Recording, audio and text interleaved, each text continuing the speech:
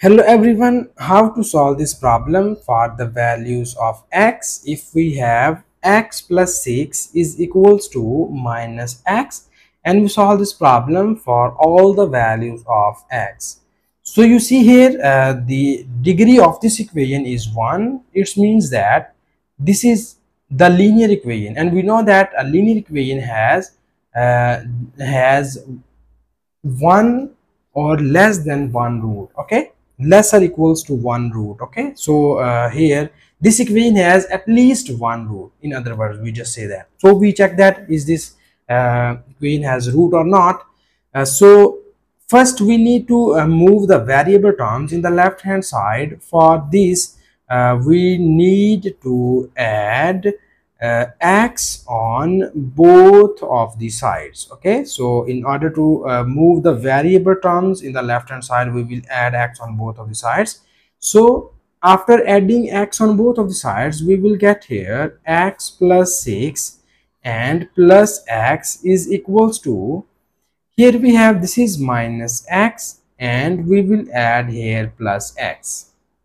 So further in the next step we need more simplifications, and here we add the like terms. So we have these are the two variable like terms. So in order to add the variable terms, we need to add the coefficients of these terms.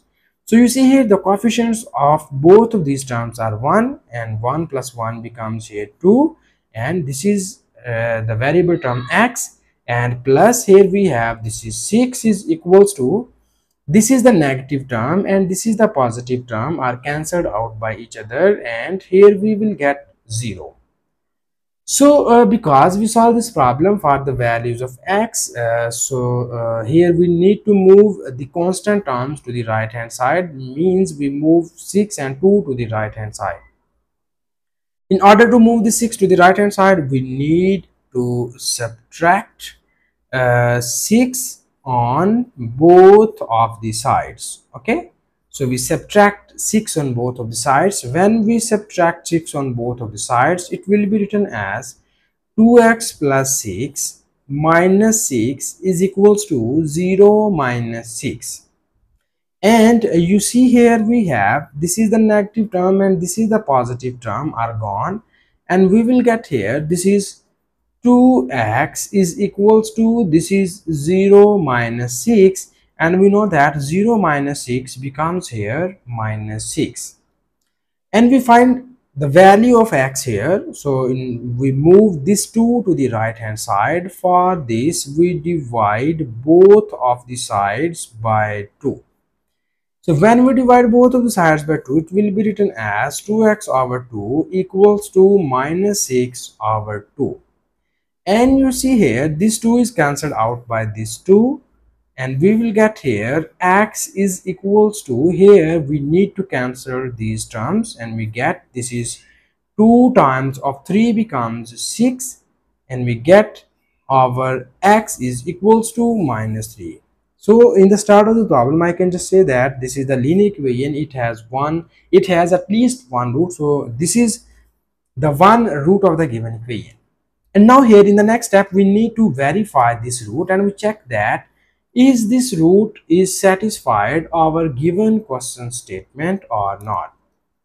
So for verification of the root, we need to copy down given question statement here. It is x plus 6 is equals to minus x, and here we verify the value of x is equals to minus 3.